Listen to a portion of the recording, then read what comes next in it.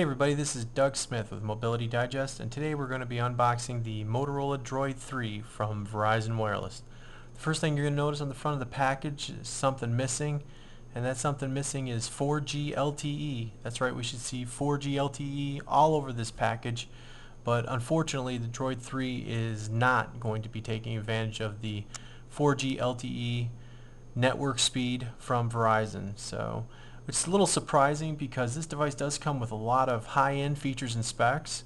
1 gigahertz dual core processor. It does have the QHD 960 by 540 4-inch screen. So real nice stuff that comes in this. So a little surprising that no 4G goodness in this particular device. So let's go ahead and get it out of the package. Let's take a look at it and show you a little bit more about the Droid 3. So you got your device right here.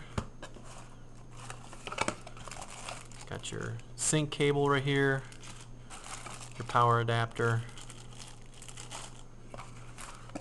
whole bunch of paperwork inside there. As I've said before, no one reads it, so we won't bother to go through it here either. So, alright, very cool. Droid 3. First thing I can tell right away from this device is it is a very heavy and solid feeling device. This particular device weighs 5.9 ounces, as a matter of fact. So it's a little thinner. The actual thickness of this is 0.5. So it's lost a little bit of its thickness. The width of the device is 2.5 inches wide, and the length here is going to be 4.9.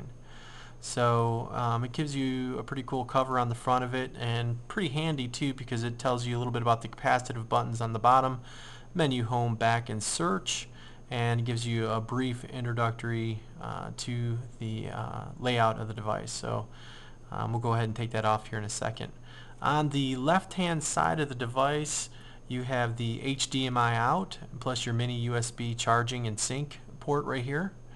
On the top you have your power button and a 3.5mm audio jack. On the right hand side of the device you have your volume up and down buttons right there. Nothing going on the bottom, of course.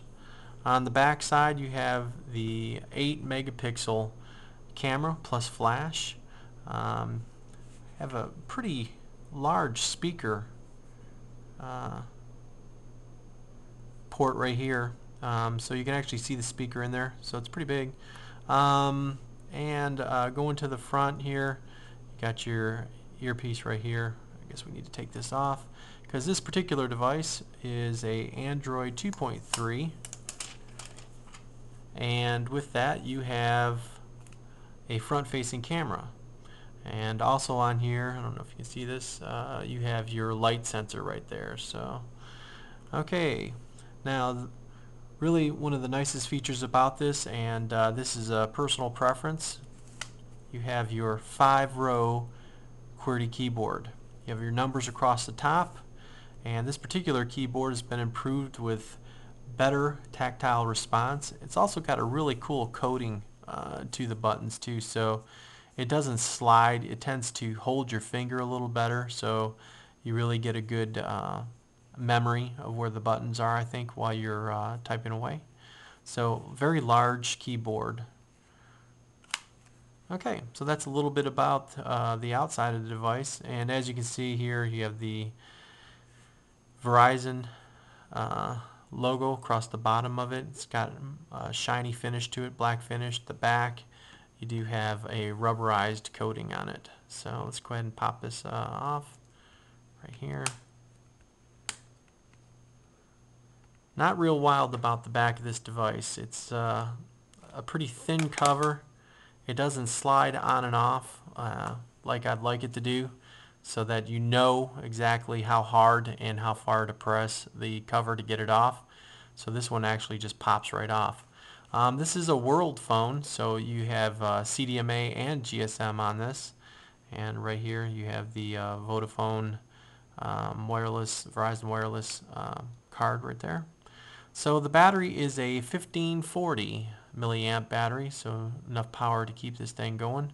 We'll test that out and see exactly how long we can get this battery to last. Again, this is the Gingerbread operating system, Google 2.3. So let's put this cover back on. It's a pretty thin cover. That's the first impression I get from it. So you're going to want to be careful. I don't think many people take their covers on and off. In case you do go with a extended battery, or for whatever reason you need to take this off, you probably want to be pretty careful with it. One thing I did forget to do, let's just go ahead and take this off.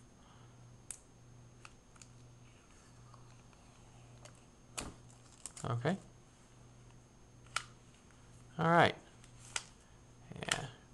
It's a pretty tight feeling keyboard. And let's take a look at the screen rotation, your portrait right now. Let's just see how fast this thing will kick around to landscape. Pretty good, not too bad. Yeah, but the keyboard and the slide out, it's pretty tight. Feels pretty good. Nothing binding on it. The mechanism feels very solidly built. And again, I can't express, this is definitely feels like a heavy-duty device. Nothing cheap about it at all. So, okay. Pretty snappy. We're not going to get too much into the software. We're pretty much just going to stay with the unboxing and the hardware. But pretty snappy. Very responsive. I'm actually very excited to take a look at the QHD display and see how that stacks up. They advertised that it has 26% more pixels, and it's supposed to be 30% faster than the Droid 2. So that's a pretty bold statement, and we're definitely going to have to take a look at that.